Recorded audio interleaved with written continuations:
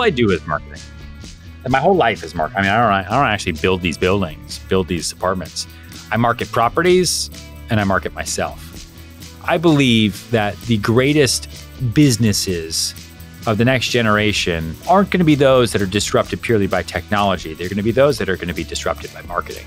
You're seeing that now with the creator economy, the access to marketing on all platforms, all websites, different people, different faces. The whole marketing game has totally changed. I mean, you know this better than anybody, right? Everything has changed.